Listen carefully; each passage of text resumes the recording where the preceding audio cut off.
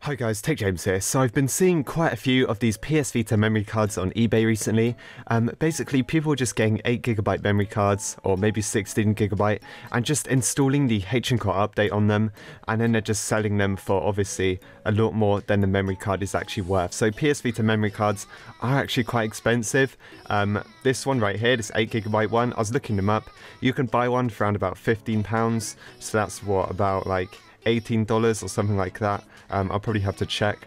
But yeah, basically what these people are doing is they are getting these 8GB memory cards, they are installing H-encore on them and then just selling them for pretty much double the price. So as you can see, pretty much all of them on here are like $15, some are $30. So you can actually pick one up for a fairly reasonable price. You will need this on the fat console if you do wish to install the custom firmware. If you don't have one of these, then it just won't work. So yeah, I'm not sure if these are worth it. Obviously with the new tool, we can, I think it's called like Auto H-encore installer. I did do a video on it, and that is actually very fast and we can install it on there very quickly. So this one isn't as bad.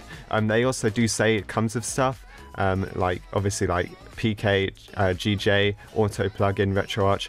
But you can obviously get these things very easily for free, and you don't actually need to install them. I actually recognize some of the stuff like from my videos. Like, I've actually made a video on that Vita shell like customization, so maybe some of these people have actually watched my videos. It honestly wouldn't surprise me. And there isn't really much PS Vita homebrew content on YouTube, I guess.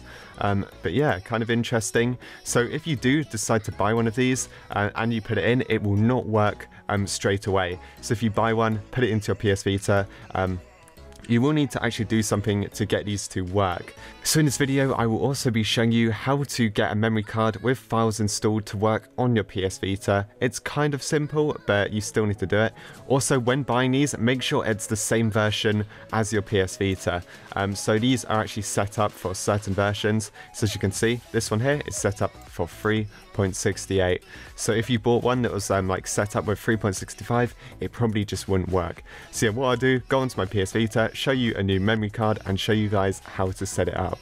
So actually on your PlayStation Vita, if it's turned on like this, you want to hold the power button for a few seconds and then just tap on power off. From here you will actually need to put in your memory card.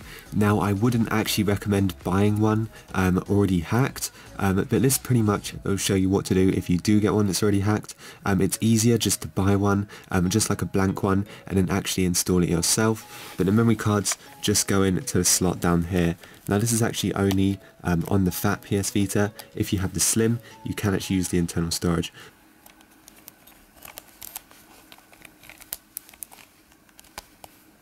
Now once the memory card is in, we still need to do something else. We need to do a button combination to access the recovery menu. So you have to hold the home button, left, right and power. Keep on holding that down. So once you see the PlayStation logo, you can let go of the button, just the power button, and this is the option we need to select, Rebuild Database. So make sure you just press X on this. Yes. Now your PS Vita is just going to rebuild the database and then restart. What this does is takes the apps from your memory card and actually puts them on your PS Vita's home screen. So let's just give this PS Vita a few seconds to rebuild the database, and then it's going to reboot the system. So now once it's restarted, let's just go onto it. Everything will be refreshed and you should have all your apps on here. So this is the main app you will have. It depends what they've put on the SD card for you, but you will need to start up H-encore first, of course. Just tap on yes. I've actually got Q-core, so it's going to start, but you would just select install. So on this part you would select install Vita shell, and as you can see my custom firmware is now running. So yeah, I'm not too sure about this, I'm not quite sure why. Apparently people are buying them, I guess, but yeah, I think it's much better to get a blank memory card and install it yourself, but this is what you do if you've got apps missing as well. So yeah, I guess rebuilding the database does fix quite a lot of stuff. So that is pretty much it for this video. If you guys enjoyed, make sure to like and subscribe, and I will see you guys in the next one.